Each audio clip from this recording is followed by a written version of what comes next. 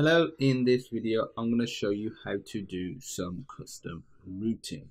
So we're going to show you how to navigate between pages with named routes. So instead of constantly doing first screen class or second screen class or whatever it's called, doesn't matter whether it's split into separate files or not, I've got some errors. That's what we're going to fix in this video. What we can do is essentially name the routes, and the benefit of that is, one, you can name the class whatever you want, and you can constantly be obviously you shouldn't be renaming the class, but if you have to, the routes will just stay the same. Plus you can have a bit more of a descriptive name in the route. Maybe the class you want it to be called something slightly different, and if you come from, let's say, a web development background, this will feel right at home for you. So what we want to do in the run app, we're going to put title. I'm going to put name routes demo, and what we are going to put next is initial route. I'm missing something. First of all, inside of here we need to have a material app. Instead we would usually create like the first screen class, and that's what we would invoke, but inside of here we're going to have the title, we're going to have name routes demo, we are going to have initial route, and this is going to be /. This is basically going to be the home page, and we are going to have routes,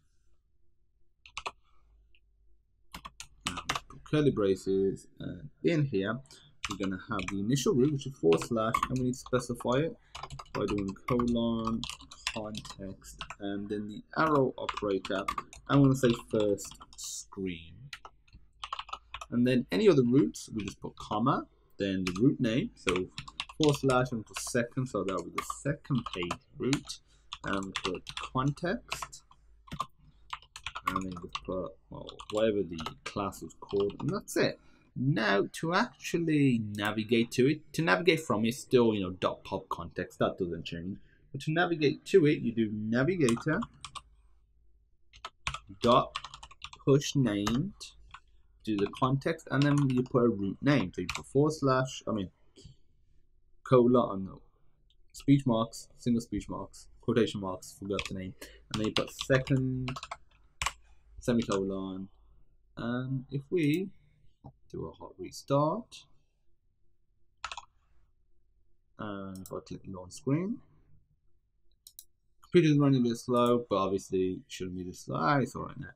There you go. But we're using named route, so this just refers to whatever this is pointing to. Obviously your classes can be more complex than this, but apart from that, that's really all you need to know. If you have any questions, feel free to pop me a message, and as usual, I look forward to seeing you in the next video.